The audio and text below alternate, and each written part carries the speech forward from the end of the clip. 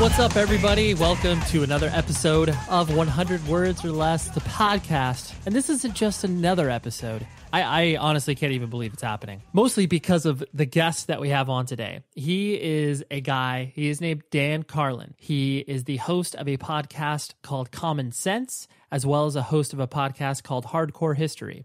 He's definitely a left-of-center guest for this particular show, just because obviously we, tend to speak to people in, bands and that sort of stuff. So anytime I'm able to pull someone in that has a connection to independent music that falls out of this scene, I get so excited to bring it to you, because the feedback I get, for example, a couple episodes ago, we interviewed Roman Mars, and he's a host of another podcast called 99% Invisible. The amount of feedback I got on that show was amazing, because you had people such as, maybe yourself, who's a regular listener of the show and is like, hey, I got exposed to this awesome thing and I never even knew this existed. I love to get that feedback. And then there's also people that poke in and go, oh, hey, I'm a fan of Roman Mars already. I didn't even know your podcast existed. It's incredible. It's a two-way street. I love to have that. And so anyways, more on Dan Carlin in a minute. Let's get into some other stuff. propertiesact.com, obviously, for those of you who use the internet, which is all of you, because that's what you're doing with this podcast right now. So visit them. They got all the latest and greatest on music news. So I dove into this article recently. There is the technology magazine called Wired. One of the co-founders of it is this guy named Kevin Kelly. And I've heard of his name before, but hadn't really explored much of his work. Tripped onto his website via an interview I heard of his on another podcast. He mentioned it was kind of a throwaway thing, but he's like, oh yeah, I wrote this article called, 1,000 True Fan. And went to his website and kind of looked into it.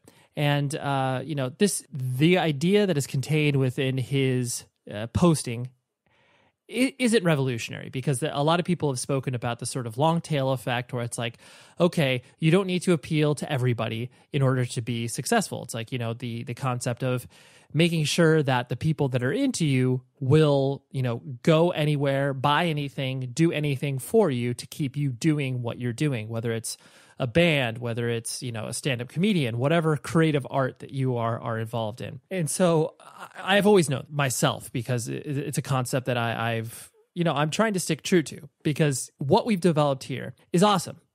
Straight up, we get anywhere between 10 to 20,000 downloads per episode of this show. It's awesome, because I get a lot of cool interactions from people such as yourself who's listening right now, who either suggest guests or contribute to the show, toss a review on iTunes. It is so enjoyable for me to do this that I would love if you, the listener, were to turn this into my job, because, I work a day job. I do other things that actually, I do many other things in order to facilitate me having the lifestyle to be able to speak to these people and kind of get entry points into who they are and why independent music and DIY culture is important to them. So I'm just encouraging you, if you find any value in this show, contribute. Go to the right side of the website, 100wordspodcast.com, and toss $1, toss $2. I don't care. But the more of you that do that, if it's just a fraction of you that contribute $1 or $2, this will start to grow. And I may be able to be put in a position where it's like, dude,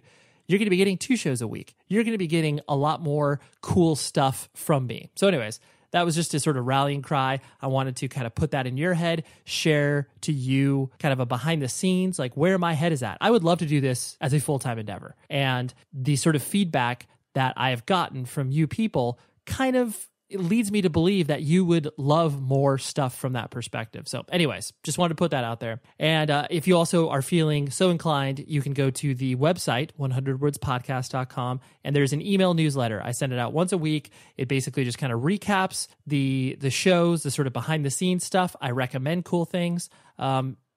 Now we have, I don't know, like close to 100 people signed up to that thing. So it's awesome. It tends to grow. So spread the word about that and sign up. And I have to mention a few people who have donated and left some reviews on iTunes.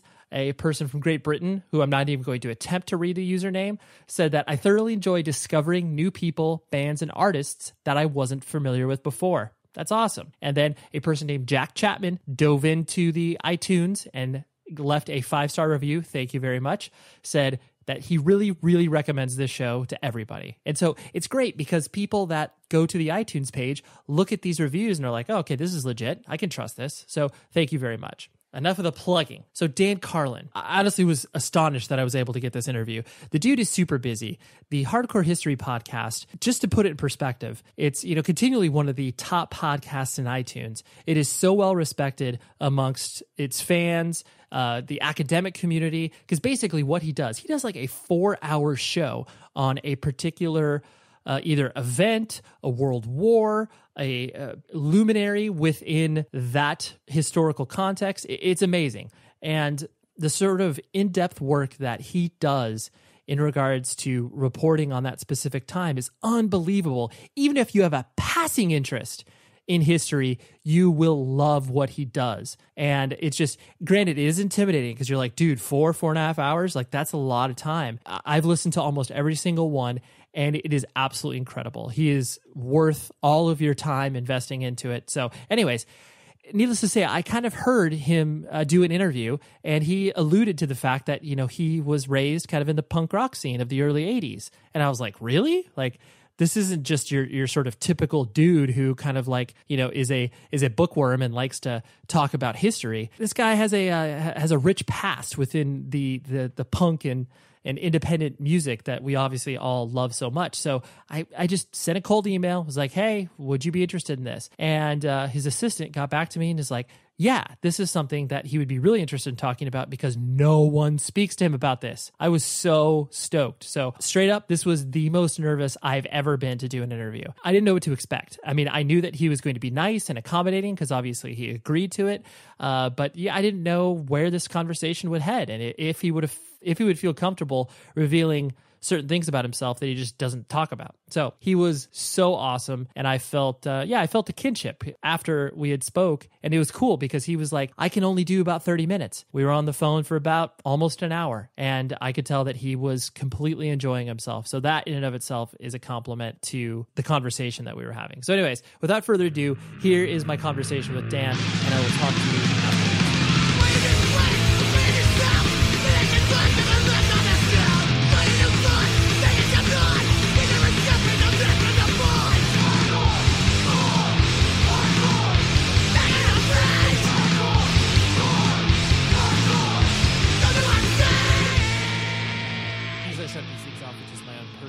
Sort of introduction to you and what you were doing. As usual with most good podcasts, they kind of, start to bubble up to the surface and, friends recommend other shows to friends. And so a friend of mine who had already been listening to Hardcore History was like, Ray, I think you would really enjoy this show. Basically, it is history, but in context. And it was just like that little snippet of like, oh yeah, like that is meaningful to me because obviously in the age of the internet, everything is devoid of context. So I presume the inception of both, Common Sense and obviously Hardcore History is that you wanted to paint a more comprehensive picture, or was that even just kind of an afterthought or a byproduct of your original purpose? Byproduct, because I thought we were going to be talking to history nuts and people who already understood the context. So I hadn't planned to involve a whole lot. As a matter of fact, when we started, I had just thought we would talk about the weirdness of any given story, assuming that the audience knew about the story. So like in the first one, I think we talked about Alexander the Great and Adolf Hitler, and we used it to kind of question, views of good and evil over time and whatnot. And we didn't really tell you much about either one of those individuals. We assumed you were going to know, right. And it was only over time that I realized that people were listening who liked what we were saying, but needed the context for it to all kind of come together. So we evolved to that. I can't claim that was ever a part of the plan. Yeah. Well, no, that's good because as in any good piece of quote unquote art, the original context in which it's, created usually ends up not being what it is when it's finished. So the main reason that I wanted to have you on is because obviously people, know you from the podcasting realm and the sort of, historian realm. But what kind of really made my ears perk up in regards to a selfish purpose and having you on my show was, so you were doing the Tim Ferriss podcast, which I really enjoyed that episode. And towards the end of the show, it was kind of I wouldn't even say a throwaway comment, but you were just mentioning the fact that, I think he asked what music you were listening to, and you're just like, oh, I'm kind of stuck in my old ways, and, I'm an old punk rock guy, and like love Dead Kennedys, and I was like, holy shit, that's incredible, because like we were saying before we were recording, that sort of music and that scene fosters such a, an independent train of thought. And so, where did music kind of first enter your life to begin with? Good question. I think the first time, when kids grow up, you go from kid music to adult music at some point. And I remember I was a kid and we were in the library, and back then the library would lend out record albums. And so, as a kid, I didn't have to buy one. And I think I was probably 8 or 9, and it was Beatles albums. They had Beatles albums at the library. Mm-hmm. And so I think I transitioned from kid music to adult music with Beatles albums. And it kind of went from there. But music didn't really speak to me until the late 70s. I mean, I remember I had my first real sort of grown-up kind of party as a kid, a birthday party in middle school. And this would have been in 78 or something. And everybody was giving record albums to me. And it was like Foreigner, and it was all, and Peter Frampton. And I just remember having no connection to that music whatsoever. Uh-huh. I mean, for me, Led Zeppelin, the Rolling Stones, that's a different thing. But the kind of music that the 70s were producing when I was like 12, just a Kiss, it just didn't do anything for me. When I first heard what we didn't even have a name for it when I first heard it. New wave, we started calling some of it. It was the first time I heard music and kind of went, wow, I kind of really like that. I relate to that. And so it was very different for me. Try as I might, I couldn't get into Foreigner. Right. And so where were you at the time, like location-wise? I'm from Los Angeles. I was in Los Angeles. So the Valley, San Fernando Valley. Sure. Probably Woodland Hills or something like that. Yeah, sure. Because, you bring up a very important point. It's like that music was not, quote-unquote, defined as of yet. So it was just this sort of outlier of like, okay, you have your stuff that's on the radio or that's considered pop music, and then you have your weird stuff that you kind of put in the corner. Well, you know what I didn't know, and it took years for me to figure this out, was when we were first exposed to interesting, different music. I don't know what you want to. I've never been comfortable with the titles we use. They sound like radio program director type classifications for music. Right. But I didn't realize until later that most of the country never got exposed to that stuff. My wife is from Oregon, and they didn't know this music existed even 10 years ago, 15 years ago. Mm-hmm. You had to have, back in the day, some weird out-of-the-way radio station that would play this stuff, to expose you. And in New York, they had it, and in L.A., they had it, and in some other big cities, they had it. I didn't realize the rest of the country didn't have it until years after the fact. But we had a station in Los Angeles, and they're famous now. At the time, they were this little nothing station called KROQ. Sure. And, yeah, they're a whole genre now. But back then, they played music that most people didn't even want to listen to. And if you listened to that station and you met someone else who listened to that station, that was a bonding thing right there. I mean, that puts you in some weird, unusual group of people. I mean, people would sneer at you if you said you listened to that kind of station, because why aren't you listening to Foreigner, man? Yeah, sure. Where's your latest Foghat single? Right. I got 3 copies of the Foreigner Double Vision album at that birthday party. 3. So that tells you how things were. It was, for me, like a musical wasteland. Right. Yeah. Well, people definitely view K-Rock, like you said, as an institution, but it's like, Rodney on the Rock, and he was doing such cutting edge stuff in the early 80s of exposing people to like, hey, this is the stuff that you'll hear from either Britain or that's happening right here in LA that you won't hear anywhere else. Rodney is someone you can't explain to people outside of LA either. We used to go out at night, and we would run into him and his little entourage of almost surely underage girls and all these other things. Right. We used to run into, because to us he was an old guy.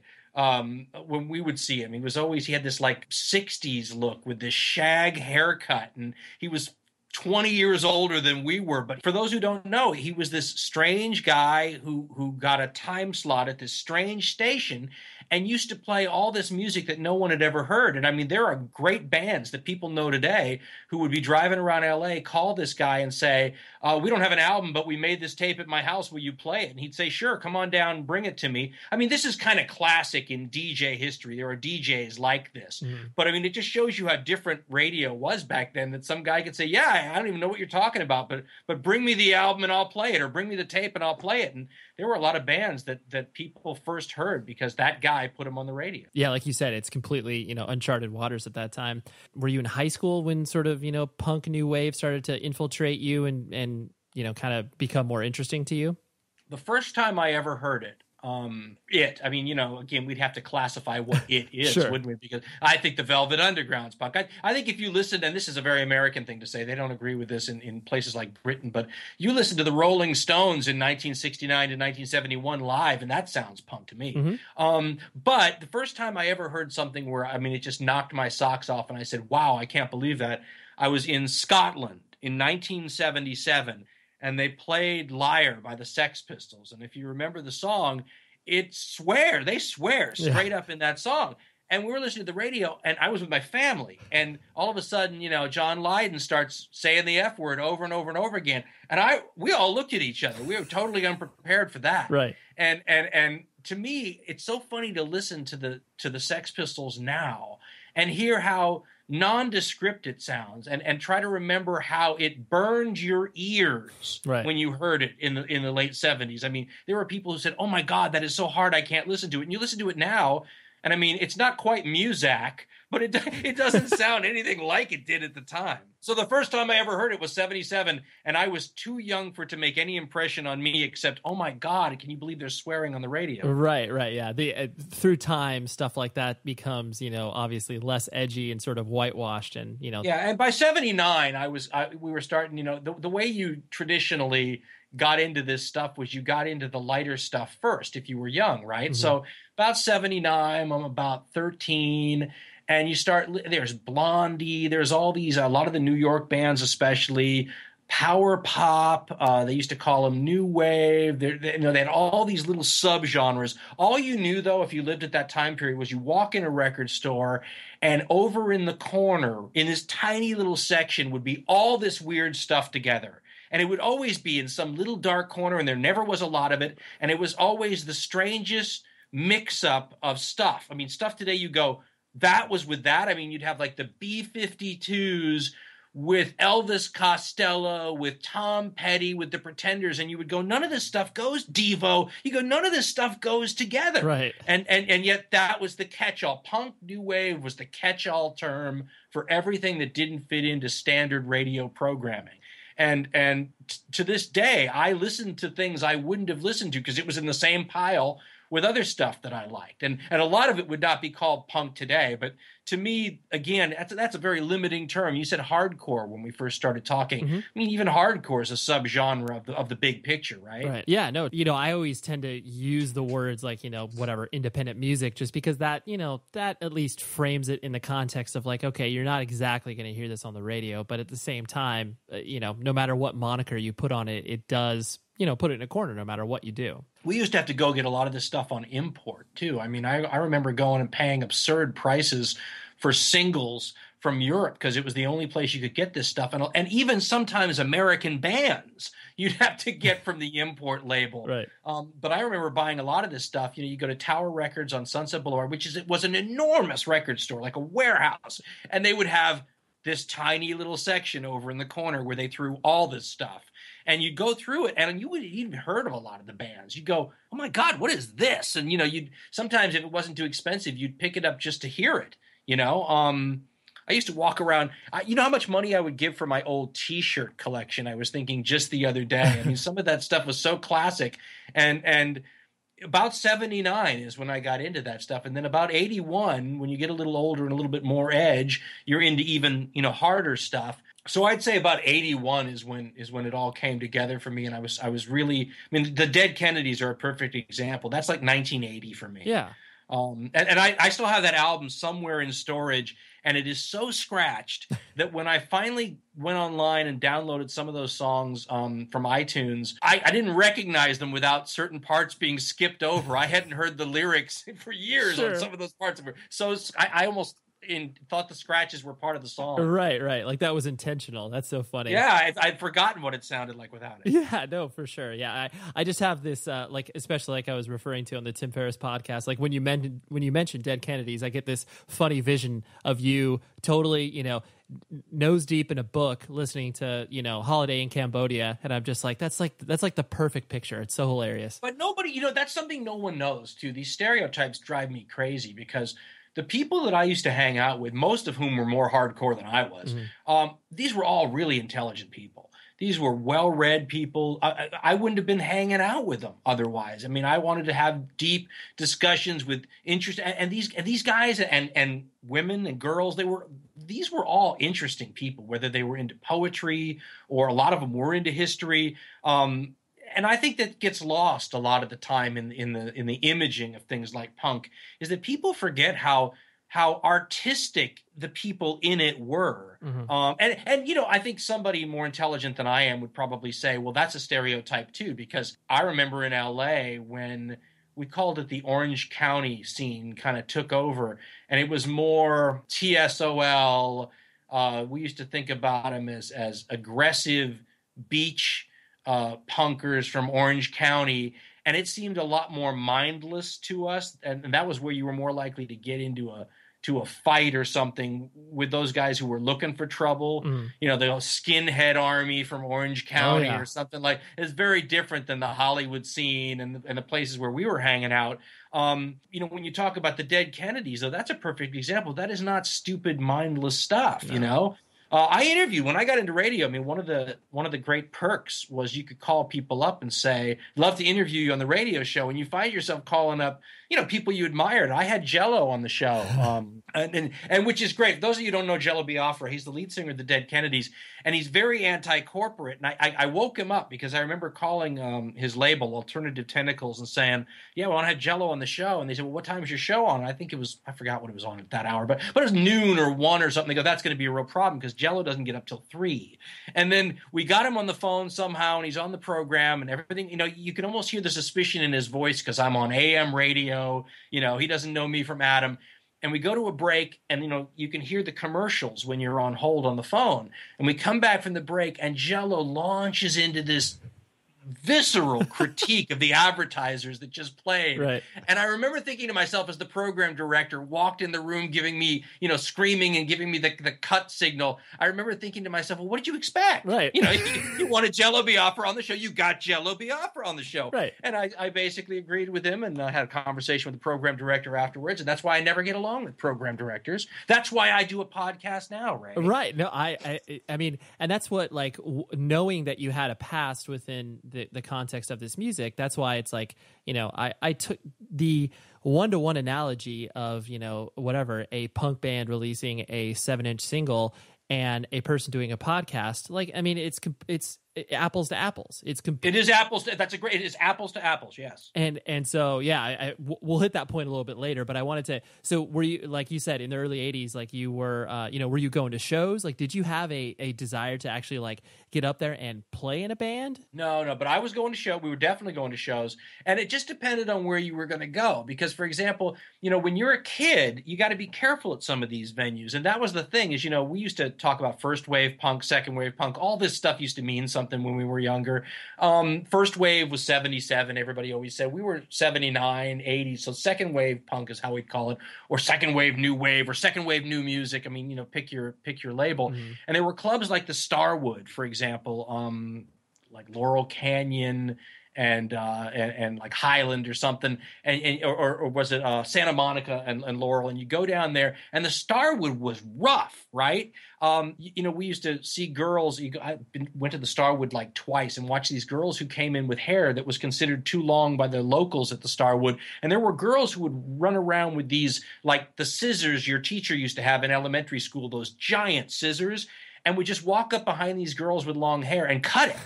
And it was right, and the parking lot was rough. Right. And I was like 14 years old, and I remember thinking, this is just not safe for a 14-year-old. It wasn't, and at the time, you know, people forget this. It was not always welcoming. Being a punk was a little like being a surfer, which was fine if you're on your beach, but if you're on their beach, you know, then it's locals only, and then it's not so fun.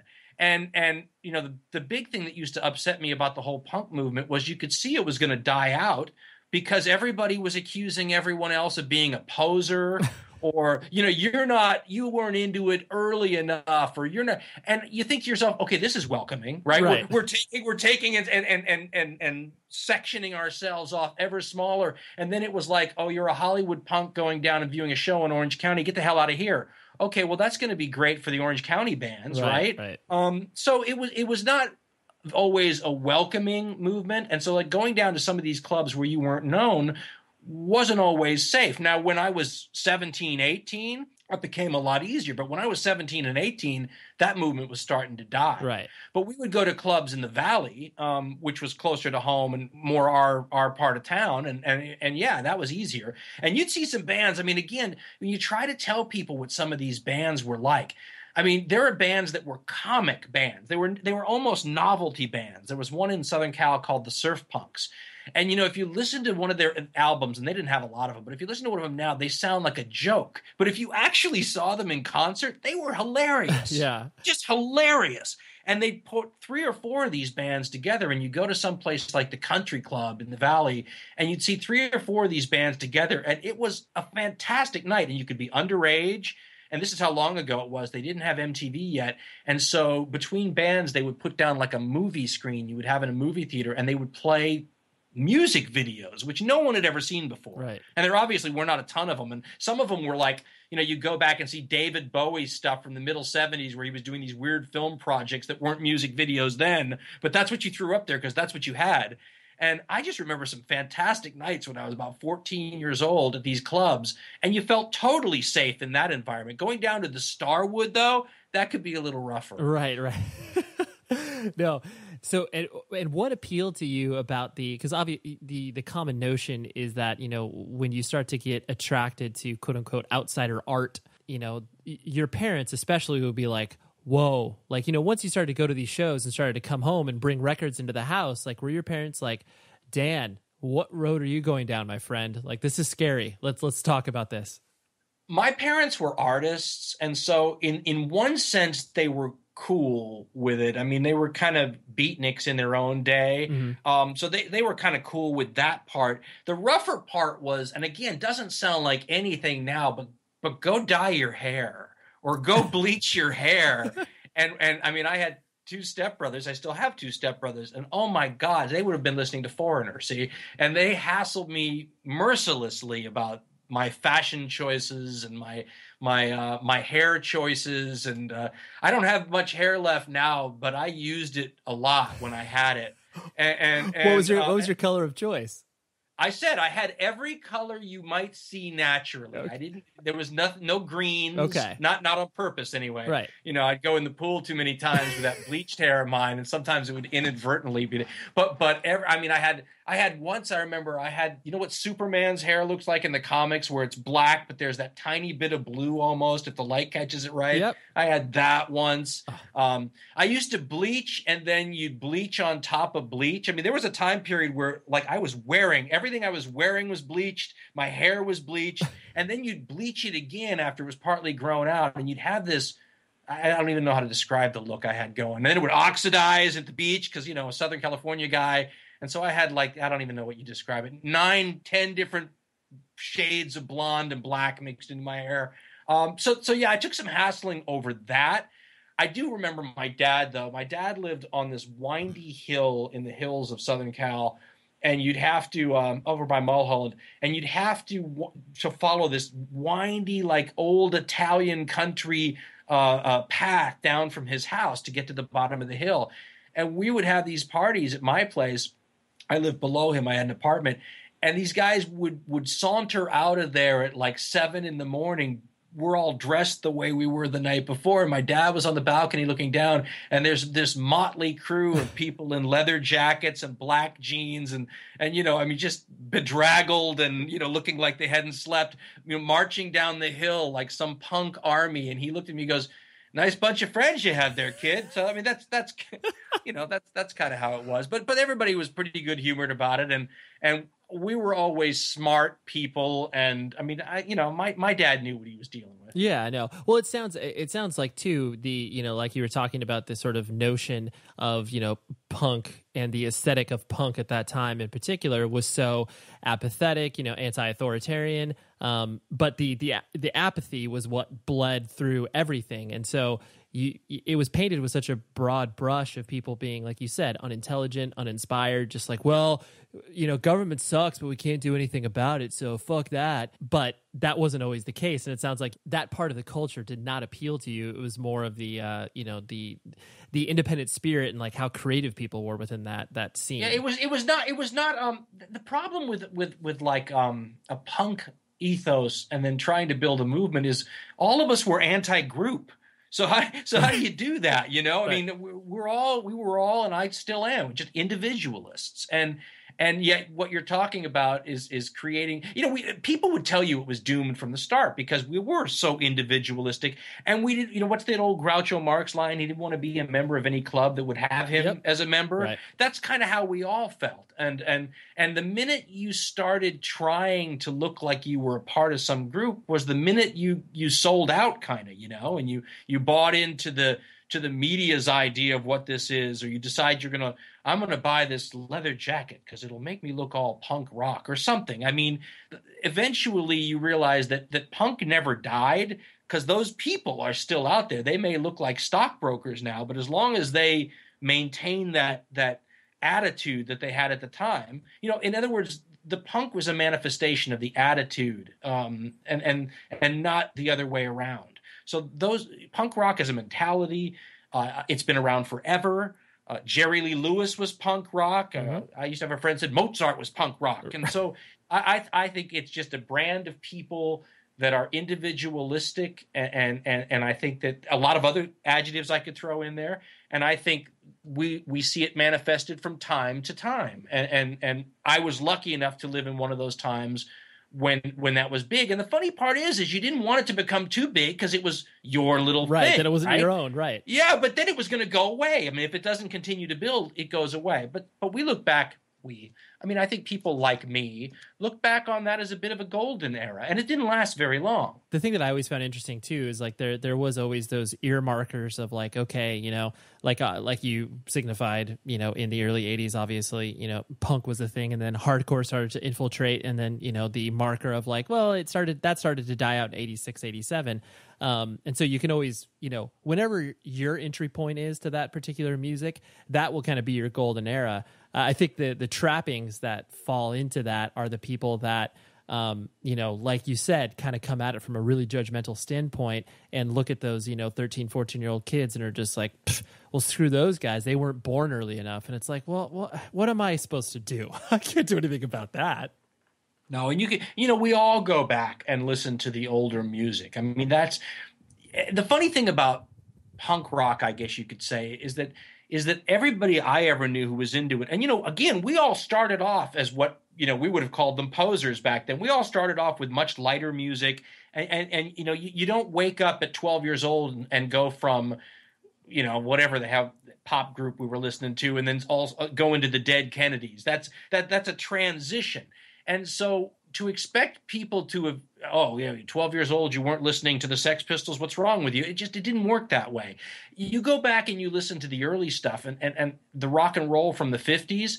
Every punk rocker I ever knew loved that rock and roll from the 50s. I mean, we all loved Jerry Lee Lewis, and we all loved those 3-minute songs, and a lot of the stuff from the 60s too. I mean, I didn't know any punks that didn't like the Seeds, right? Or and like I said, even the Stones. The British looked at the Stones and all of those bands as the old bands to be toppled. The Clash, so famous. What did he say? No Elvis, Beatles, or Rolling Stones in 1977. Yep. But we didn't feel that way in the States, especially the Stones. Always seemed like the outlaw band of their era. And so I think every era has had that kind of stuff.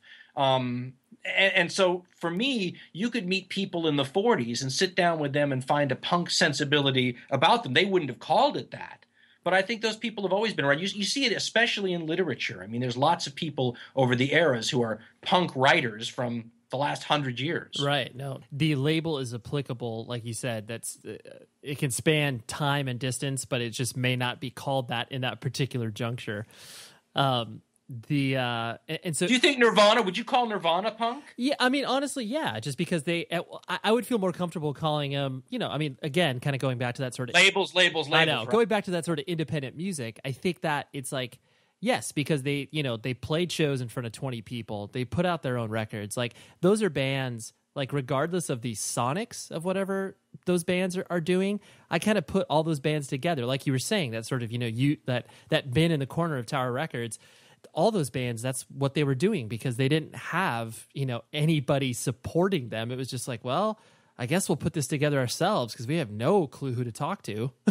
I don't go with you on that because Okay. I saw a lot of bands do. I mean, people, when the punk stuff started dying, we got the hair band era, and in LA especially, LA big hair band Right. town, and I knew a lot of guys who were in these bands, and the way these clubs worked is that they would give you a certain amount of tickets if you were, Gazzari's or the Whiskey. Right. And these bands had to go and then sell their tickets. And so you'd be on like Sunset Boulevard. Yeah, and the actual band members would be saying, come to our show.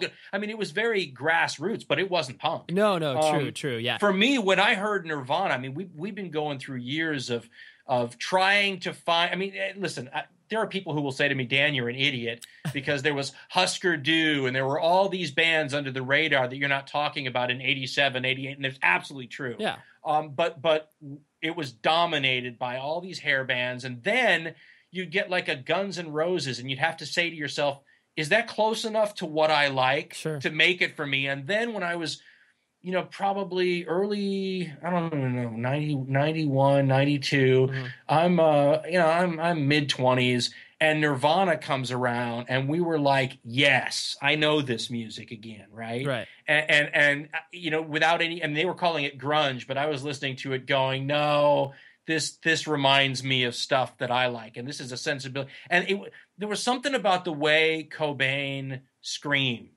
that I didn't like a lot of the other Seattle music, because to me that wasn't the same. But Nirvana, I listened to and I go, okay, this is not just music I like, but these are people who listened to the same music that I like. Sure. And you could tell when you heard them.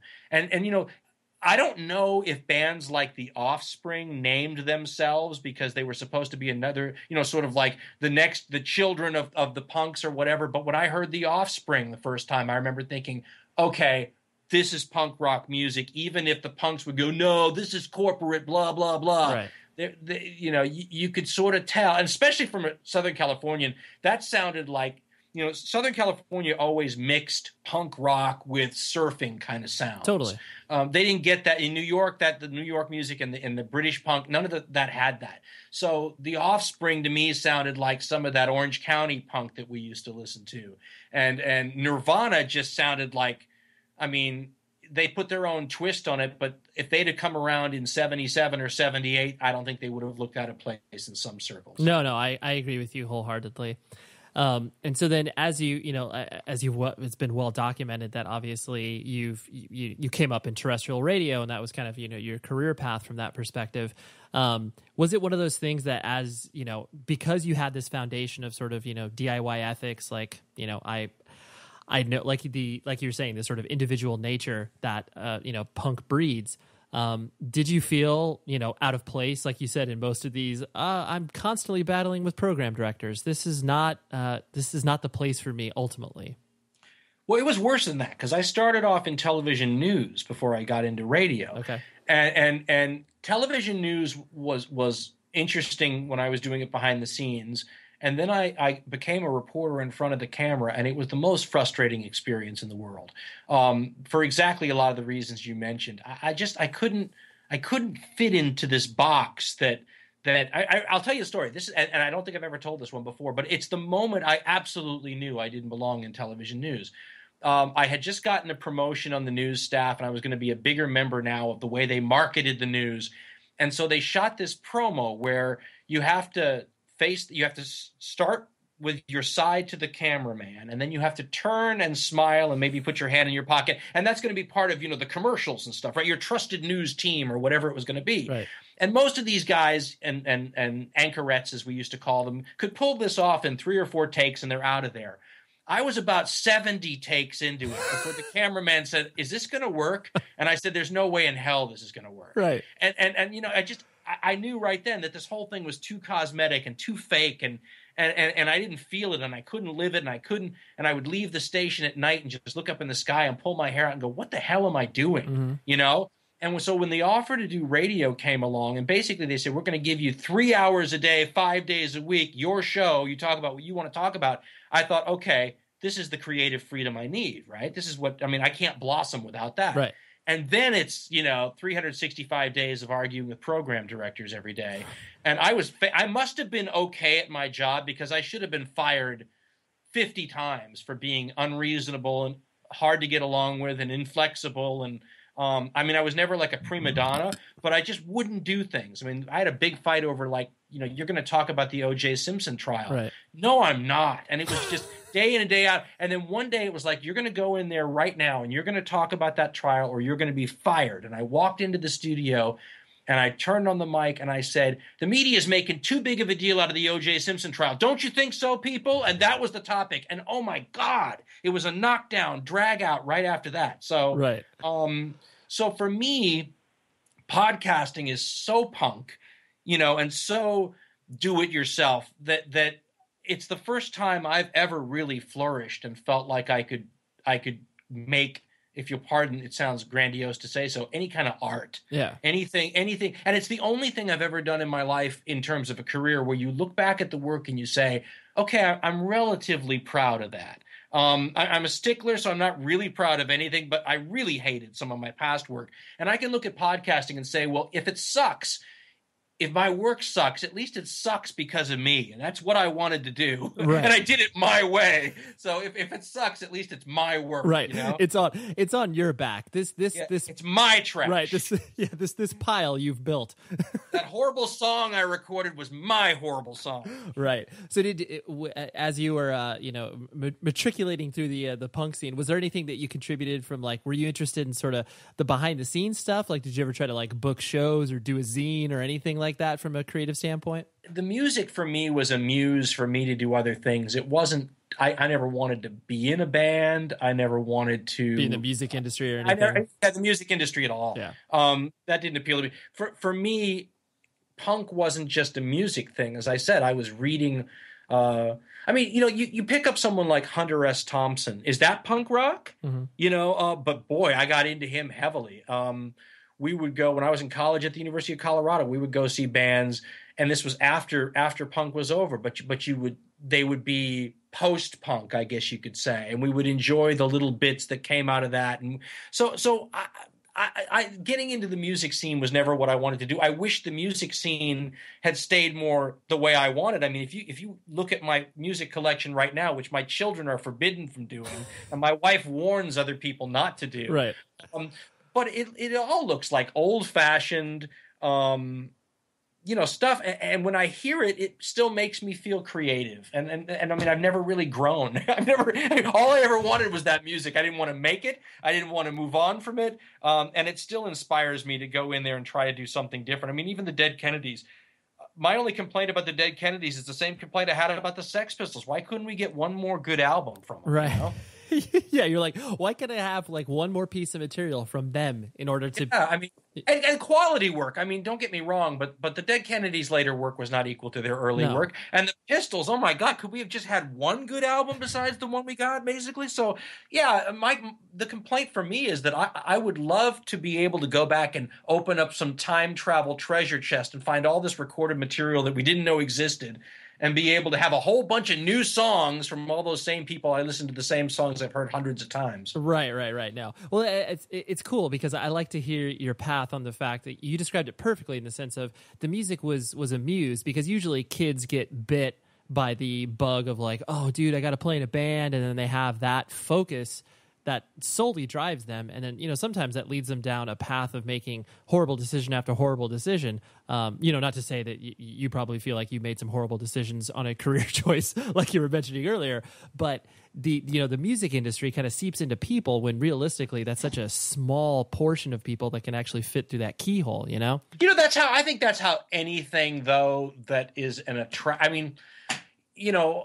news, radio, any of those things. I mean, those are all professions where there are too many applicants for positions. And I think that's acting is that way. I think most artistic things where you can actually make a living have more supplicants than than positions. And so that doesn't bother me, because I think people need to do that. I think you need to reach out, especially when you're young, Yeah. and take a chance. I mean, we don't know what you're capable of, right? I mean, I think that's part of the punk ethos too. It's go for it. Totally. Let's see. And if you could become a heroin addict and go down that road, well, I mean, it's a known danger, isn't it? Yep. But no, I would never counsel people to be careful in that regard. I think you've got to go and try to maximize, what's it say? It's not the cards you're dealt, but how you play them. Right. I think everybody needs to be aggressive in the way they play the cards they've been dealt. Sure. Yeah. You definitely, I mean, there's a time and a place to be, brash and irresponsible. And the perfect time to play in a band is when you're, 15 to 23 years old, when you can live with your parents and you don't have to worry about overhead, and you can. Well, and if you're working hard, is that really irresponsible? I mean, Sure. to me, if you're ambitious, and I think I'm one of those people that thinks ambition might be a gene. Mm. They might figure that out someday, but wrapped up in your DNA. But I mean, if you're working hard, you ought to be working hard at something you'd like to do. It doesn't mean you're going to get it, but why would you work hard at something you don't want to do? Right? You might, if you're going to work your rear end off, it might as well be in pursuit of something you really want. And the truth is, when you look at all these people that have those positions that you got, God, I'd really love to have what that person has. Most of them have worked really hard to get there or really hard to stay there. So I don't consider it irresponsible if you decide, I want to go in the music business, I'm going to work my ass off to be successful. The odds are still against you, but if people didn't try, there wouldn't be anybody in the music business, So Yeah. So more power to them, right? Live your dream if you can while you can. Yeah, no, totally. The last thing I want to hit on before I let you go was the, like we were alluding to earlier, the apples to apples correlation of podcasting and, putting out your own stuff. So do the DNA that is obviously in your show is completely, built from the ground up. And so I presume you're kind of reminded daily of the ethics that you have learned from obviously all the records that you consumed when you were that age.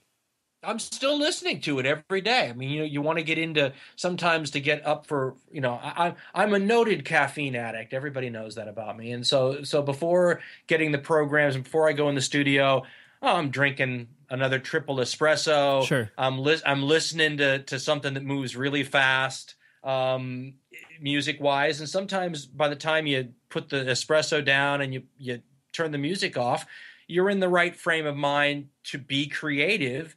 And so I still use that as a kind of a muse, and I absolutely use it as a reminder that this is independent stuff that we do. And you're right, we are like an independent record label, as are you, by the way. Sure. And when I talk about podcasting to people, they say that I'm an evangelist about it.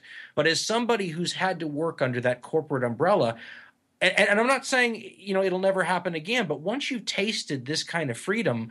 If you're an independent person, as you are and I am, with independent ideas and an outlook like that, this is a dream come true. People always think podcasters want to do this and then get some other gig, and I keep trying to explain to them, this is the other gig. Yeah. This is what people like us work for years to do. And the radio industry was always famous that the famous Paul Harvey was a huge radio guy, and he had gotten to such a point in his career where they put a studio in his home and he could do his morning routine in his pajamas with his cup of coffee. And every radio guy I ever knew said, "Oh my God, I'd love to get to the point where I could do that someday." Well, welcome to podcasting, right? Here we are. And so I always tell people, keep giving me $1 a show so I can keep doing this the rest of my life. This is an independent person's dream come true. Right. Yeah. It's just it ticks off all the boxes that you need for the quote unquote dream job. So yes, it does. So, if you can make a living at it, it does. Right, for sure. Just out of my own curiosity, like what are your go-to records? Like what are the ones that obviously still resonate with you from that time period that you say, you put on before you obviously start to dig into your research or shows? Oh, you're making me open up my music thing right here. Well, and it's completely fine. I knew anytime you're put on the spot, I always know that those are difficult questions. But here's the thing: I go through these periods, right? So for a while ago, it was a return to like the Keith Morris stuff. Okay. Whether it's with Black Flag Keith Morris is the only Black Flag lead singer I ever liked anyway. Okay. And all of a sudden, all this Circle Jerk stuff is getting downloaded off of iTunes, and then for like 5 weeks, it's insane listening to nothing else, and then we move on to The Dead Boys, maybe, Okay. or there's always Iggy Mm-hmm. to be listened to, or the Stooges. The Stooges. I used to have some great Stooges T-shirts back in the day. Now, and I keep thinking about the probably 137-pound guy that was wearing those Stooges T-shirts. Right. As I look back on that from about 170, 175 pounds, I'm thinking my daughter could wear those. Right. We were pretty skinny back in the punk days, as I think about it now. Totally. I love me some MC5. That's a punk band to me. Definitely. Lou Reed is punk to me. The New York Dolls I still listen to. I swear to God, the Stones are a punk band if you catch them during the right era. Sure. The Sex Pistols. I'm looking down at my list right now. No, that's fine. The Weirdos. All these LA bands. You have the Screamers, the Weirdos, right. all of those. And we used to say the punk house band for LA was always X, mm-hmm. and all of us saw X many, many times. And I still think the first few albums from X are wonderful. So I'd put on any of those depending on the mood that I'm in. Even though you're obviously your personality definitely could match up with the high octane music that is created within, the historical context for people that are into history is definitely like, buttoned up, stuffy, like, and that's of course that's an overgeneralization. So it's like it's great to hear you being like, yeah, just put on a little Circle Jerks and then we'll dive into Genghis Khan, okay? Well, and the truth is, like I said, I mean, I think we all started off too as we were. I mean, there's a lot of new wave stuff we used to listen to, and I'll still go back. I mean, you go listen to Devo's first album. Yeah. There's nothing wrong with that, nope. man. I'll tell you, not at all. Or Bauhaus. You go listen to some Bauhaus or some Susie and the Banshees. There's some great Susie and the Banshees stuff. Oh, definitely. But again, that's my era. So I mean, I tell people that's a great Susie and the Banshees song, and they go, "Who?" So I'm an old guy now. Yeah, but I mean, like early Joy Division, that's all they were. They're a punk band. That they weren't doing anything lot of else. Those. Listen, Adam and the Ants, yeah. if you catch them early enough, had some great stuff. Yeah, no, for sure. It's funny that your daughters, you completely banished them from your record collection, and you were like, yes, they're totally banned from it. Yes, they can't go near it. And is that primarily to protect them from the sonics of it, or like, I don't know if I want them to go down this road? What's funny is that you can both be so happy with your own past and romanticize it. Let's not forget we're probably romanticizing it too. Sure. And yet not want your family to go down that path. Does that make sense? Oh yeah, no, it totally makes sense. I wouldn't want my daughters to be the way I was. Right. Is that it's the typical hypocritical parent, right? Do as I say, not as I did. Right? Yeah, or so no. Well, and I think this is why, Ray, and I think we all understand this. And you alluded to it when you talked about music a little while ago.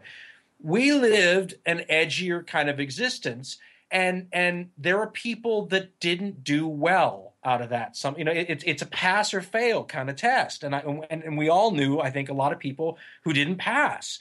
And while it's a wonderful experience to have gone through those things and talking about it with you now, you don't want your kid to be one of those people that don't pass those tests. Definitely. And again, hypocritical because you'd love them to get all the good things out of it too. I love them too much to risk them, but I care about myself a hell of a lot less. I'm happy to go do it with myself, but don't put my kids in that situation. Isn't that weird? Right. Isn't that weird? And isn't it weird for a guy whose parents were, halfway cool with him doing it, but I won't, I'm not. Right. You're like, well, it is funny because you're like, yeah, my parents are cool with that, but man, I sure as hell am not doing that for them. My wife, much more straight than I am. She would definitely not be cool with it either. But thank goodness for that, right? We needed some stabilizing force in this parenting thing I got going. Right. There's a yin and a yang to it. Yeah, somebody's got there's a lot of things I bring to the table that need to be balanced out. Believe me. No, that's perfect. I think that's why we're all here for you, Dan. Thank you.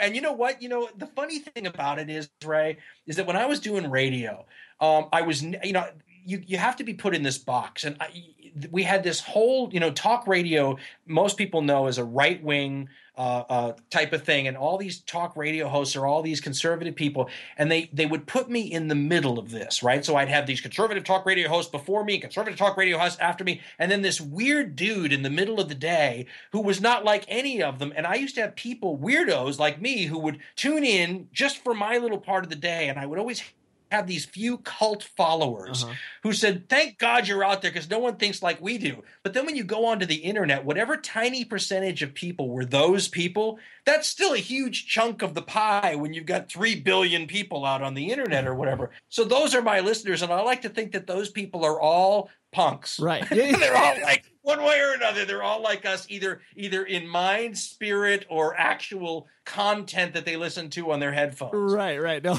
it's great. Yeah, you're just like you're picking up the what's considered a disposable audience. Either through me or they'll self-destruct themselves. Maybe. I mean, we're all a little bit close to the flame, moths to the flame. Yeah, no, for sure. Well, I really, really appreciate you hanging out and obviously talking about stuff that you don't typically talk about in interviews. So I appreciate you elaborating as you did. Well, nobody likes to hear this stuff, Ray. That's what makes me think you must be a little weird, because when I bring this stuff up at parties, people shut me down fast. So I'm glad you wanted to hear all these old stories. Well, I'm glad because, yeah, like I said, to me, it's about peeling away the layers of showing how successful you can be in whatever field you decide to choose. And you're a prime example of that, just being like, oh, hey, navigating these waters, still not losing your voice within, large structures and being, like you were joking about, forced to kind of fit a role. And it's like, yeah, sometimes you got to take a gig because it's not what you want to do. But as long as you don't lose, like you said, that sort of passion and fire for everything that you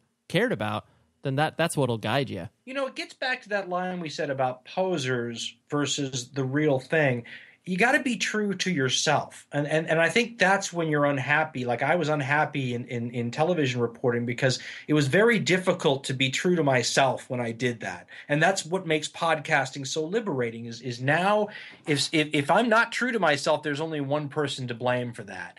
And so, I think all of the people out there that are individuals and that bring some uniqueness to the table and that foster that. See, I think that's something you can create yourself in an even more unique way if you consider that a positive thing and you nurture it. You're going to be, especially in this 21st century world, I think a more valuable, I hate to say product because that kind of goes against the grain, but I know a lot of people call me when they're young and say, what should I do for a living? Carve something out if you can, and that's easier to do if you're unique. Mm-hmm. Whether you're on the radio, carve out your own voice in your own space, whether you're an engineer or an artist or whatever else. And so when you talk about the punk ethos, and we talked about some of the downside earlier, but some of the upside is that you were told it was okay to be different. It was celebrated. And I think that when people grew up and went out into the real world, there's a lot of button-down, tie-wearing, very conservative-looking people that you would all be shocked if you could see what they looked like 30 years ago, who are still carving out that little independent place for themselves as they were molding their personality during an era where Jello Biafra was helping to influence the way they thought. Yeah, no, totally. You're not asking permission to do your stuff. No, I wonder if Jello knows that. I'd like to have him ask him if he understands how many people. I mean, I got interested. I think I would have gotten interested into politics anyway. Mm-hmm. But when I'm 13 years old, Jello Biafra's got me thinking about Central America and U.S. involved. And the question is how many 13-year-olds would have thought of that if the music they were listening to wasn't bringing it up to them in a way that appealed to them? I mean, I think my whole life path changed because of that. And I wonder if people like Jello are aware of that. Oh, totally. I mean, it is so strange. Like, I mean, I myself, like I personally am like straight edge, which is, I don't consume alcohol. I do. I know. Yeah, I figured. I was there when it started, exactly, baby. Yeah. I remember straight edge. And so, yeah, it is one of those things where it's just like being directly influenced by the music. It's like that was so foundational. And yeah, you always wonder where it's like, how does that sit on one person being like, hey, like, so you kind of did a lot, you did a lot of damage and or good to so many people because of this. And I think a lot of people dream about that, to be influential, to have a positive impact, right? I mean, it's like we talked about earlier, how great to make a living doing something where you can do something you love and encourage and foster that kind of feeling in other people. I mean, maybe I'm just biased towards this kind of job we do, but God, that's and to make a living doing it, mm-hmm. That to me is the perfect kind of conditions. That's you can die happy if you create a life like that. Yeah, for sure, because that's the legacy that's ultimately left, where it's like it doesn't matter necessarily what you do, but it's the foundation that you've built upon or that you've built that hopefully other people can build on moving forward. And I'm biased, dude, but I don't think Foreigner was going to get me there. Just, between you and me, I don't think I don't think Ted Nugent was going to get me there. I don't think Peter Frampton was going to get me there. They didn't really have much a foundational aspect to their music besides rocking out. Listen, they said about Peter Frampton's album at the time that it sold more than Frampton Comes Alive more than any other album at the time. And I remember thinking at the time, that's reason enough to not buy it. If that many people like it, it can't be that good. Totally. Contrarian by nature, Dan Carlin. Well, yeah, I'll let you go because I don't want to take up more of your valuable and precious time. But thank you so much for going down memory lane and showing how the hardcore history and common sense is obviously it's a punk rock podcast. You just don't talk about music. Listen, man, I hope it was halfway decent. I appreciate you having me on. No, for sure. So that was Dan Carlin. Like I said, check out his podcast, please. You will absolutely adore it. It will blow your mind in so many different ways. And honestly, you'll become more educated. Both of his podcasts, both Hardcore History and Common Sense. They're both irregular posting. He doesn't post a new episode a week or anything, only when he feels inspired. So, but subscribe to both of those and you will never miss that awesome stuff coming your way. And thank you again to both Brittany, his assistant, and Dan for taking the time to do this because, yeah, I didn't think this would happen, and I am so glad that it did. So anyways, 100wordspodcast.com, propertyofzach.com. The guest next week is Koji, Andrew. Koji is a acoustic artist in the independent music scene, and it was such an in-depth conversation. I can't wait to share that one with you. And Tom Richfield, as always, is the producer, creative genius behind a lot of this awesome stuff. So until next week, please be safe, everybody.